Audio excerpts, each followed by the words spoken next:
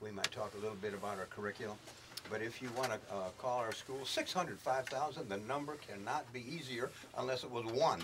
But it's 600-5000, 600-5000. And to call in today, we got a guest, I'm telling you, he made United States history yesterday. He was on every TV station from Kansas to Kansas. And that's Dr. Moore with Kettering University. But if you want to call in, we'd love to have you do so. 239-5733. Some have that number right by the phone. 239-5733. And we do accept calls from mobile phones. How you doing, Paul? Here, you got an itchy back there, buddy? I do. Okay, I caught him in a moment of scratching. Nice. Okay, Paul, it's so good to have you. Thanks for sharing that. Yeah, okay. That's my bud. Paul's my bud. Okay. Well, let's see. We got some special guests. We always have special guests because we got special kids. I'm going to introduce the pretty one first. That's you, Desiree. How you doing, girlfriend? Say hi. Okay, tell us who you are, please, so your audience. You think Mom's listening? I know she's working right now out at our food distribution, but maybe she's stepped into the vehicle to listen. Tell us who you are, dear, and what grade you're in, and what you did today.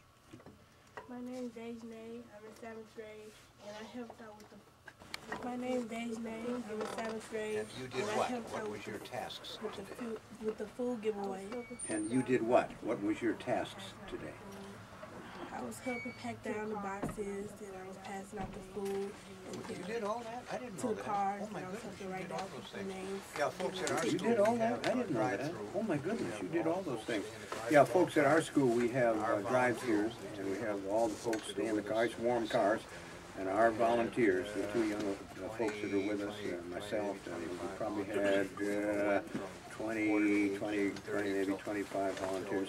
We were wet from 7:45 to 7:30 till it stopped raining. So these folks worked long and hard, and bless them. And Dr. Moore, we always have a word of prayer before we begin our distribution. And we thank the Lord for the day. We thank the Lord for our volunteers. And we ask the Lord to help those people that come through so that they will treat us with respect as we intend to treat them as well. That's something we try to do all the time. And sometimes I lead the prayer as I did this morning. But the last couple of times we've done it, we've been able to have a pastor there. So I willingly relinquish for the chosen ones for myself. So what a great day we had, though.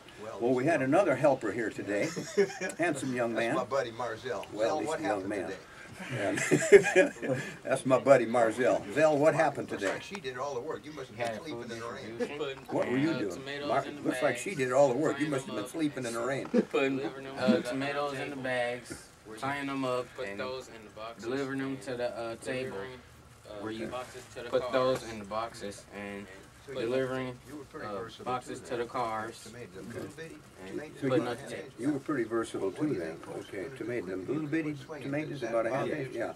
What do you think folks are going to do? Quit swinging. Is that about you, Jeff? I'm getting dizzy. I'm getting seasick. Really quit moving. You might have less inflection. You're going to sleep. You saw those little tomatoes? Yeah.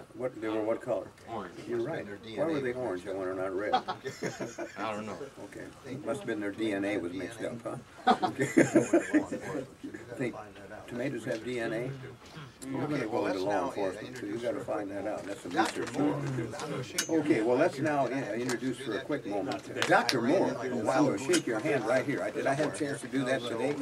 I ran in like a wild goose coming out of somewhere here. So, Dr. Moore, we were so blessed by you yesterday, my friend. Thank you, sir. And I think if you folks watched channel NBC 25 last night and at 6 o'clock and at 11, you likely saw the good doctor in our school where he did a tremendous thing for our kids, and I'm going to let him tell you all about that. So Dr. Moore has a story besides doing just what he did. He has a story that I think you found very interesting, and we'll ask him to elaborate on that a little bit. But I know right now Dr. Moore is Kettering an assistant University professor in the business department at Kettering University. And we have a wonderful relationship with Kettering, and they both know Dr. Boom Boom Bell over there. Okay, that's my bud. And of course your president is an outstanding man by way of being a visionary, and he's cleaning up that University Avenue corridor and some other things as well. So we're real pleased. We have our kids go to the summer program, the AIM program, and others. In fact, we had one of our young ladies out of school about a month ago, and saw the Gapster. Well, listen, I'm through babbling here. Dr. Moore, why don't you kind of tell us what you did and maybe a little bit of why you did it. Okay. Like 239, when your doctor starts talking, if you want to call in and ask him something, 239-5733. Big Bad Jesse will answer that phone, and we'll put you live on the air, my friends. 239-5733. Ladies and gentlemen, I wish to present to you Dr. Moore from Kettering University, my good friend. Yes, thanks for having me today, Art.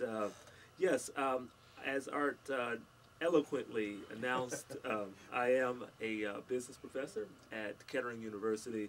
I teach international business, strategic management, and managing organizations. When I'm not teaching, I'm running my 501c3 foundation. The name of it is Dr. C. Moorer and Associates Incorporated. We are a scholarship providing and grant making organization. We also run a virtual mentoring network that we call the Mentoring Suite. So its URL is mymentorwasme.net. So in addition to scholarships, grants, and virtual mentoring, from time to time we like to perform what we call random acts of kindness. So our random acts of kindness are meant to inspire and motivate students as well as educators to achieve great promise. Our nonprofit has a global emphasis, but most importantly, we like to do good work in the communities that we operate in. So since our headquarters is now in Grand Blanc, Michigan, right in between Grand Blanc, where our office is, and the university I teach, is the wonderful International Academy of Flint. So a few weeks back, I reached out to Art because it was time for us to, once again, perform a random act of kindness, and we wanted to inspire young people at the school to continue doing well. And one of the great ways that we thought about or approached inspiring the youth was through a shoe giveaway. Right, so Yeah, Jesse, I gotta go ahead. I gotta go This buy business must go on here as usual. Just go ahead right through. no worries, not at all. So a young lady came in, and I think we're going to exchange a tape or something. Okay. So go ahead on. Yes. Sorry to interrupt. No worries, no. So a shoe giveaway. But not only shoes, we wanted to also pass out the memoir, From Failure to Promise, so that we can inspire students. What's a memoir, Doc? Oh, What a memoir. is that? Tell us about that. Okay, all right. That's a big word for me. No, not at all. Did I say it right? Oh, of course you did. Not you, Art. All right.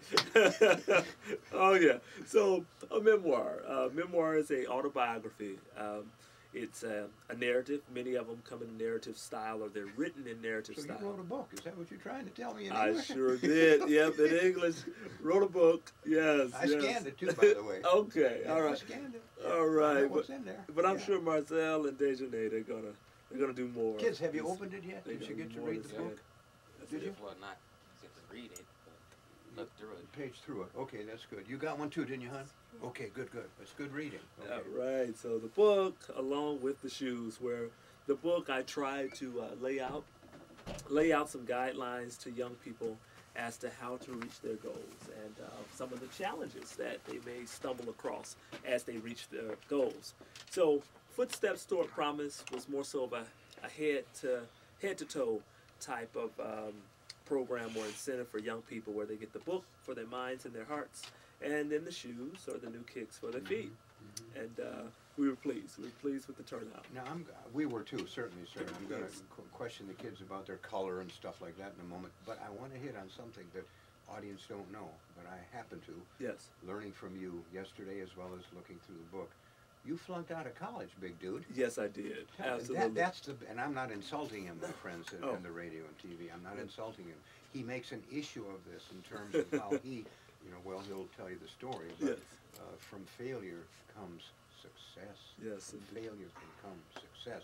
Doctor, why don't you just for a few minutes elaborate on, I think that's a fantastic story. Let's touch on that for a hot minute. Yes, certainly. I flunked out, and I make that no surprise. It's no surprise to the university. No surprise to the folks at Kettering that while I was a student there, initially I struggled. I struggled greatly. I struggled due to a lack of academic preparation. I didn't have the study habits that I needed to succeed the first time around. Doctor. Yes, sir. Why? Why did you not have those? Now, this could be crucial to listeners and Yes. also to these two young kids here. Why did you not have that knowledge and that skill on how to study? Okay. Tell us about that if you can. Okay. And no one questioned you on that yesterday. Certainly. And I'm sure you'll cover it. Certainly. And I'm sure I'm not embarrassing. I'm worried that the audience thinks I'm trying to Oh, embarrass you. no, I'm trying no. to embellish you in reality. Not at all. Or no, I'm very comfortable and confident speaking about the subject of failure. I would say that in terms of my high school academic preparation, it was par, or in some cases it might have been good, great, or even acceptable, but not for the level of rigor that GMI/Kettering required. So what happens is if you have a par or fair educational preparation, it doesn't mean that you'll excel or you'll understand how to excel at the college level.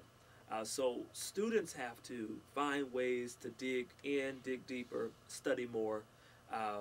After school programs are great. Saturday workshops provided by schools, nonprofit organizations.